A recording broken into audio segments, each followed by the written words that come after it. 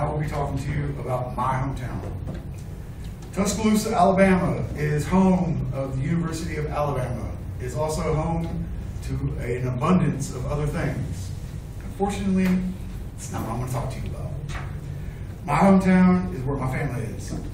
My family consists of 180,000 brothers and sisters, combined, all of which have a very important job in the community and beyond.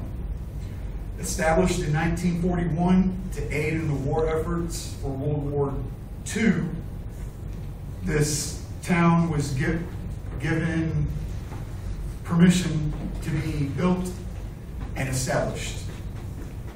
My hometown generates, on average, $3 billion of revenue each year. My hometown is one of the strongest due to the many situations that have threatened its population and its residents' safety, the people that live in it.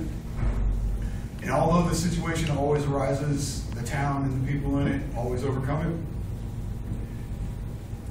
it. In conclusion, a lot of individuals tend to complain about my hometown. Most would say there's nothing there, no support.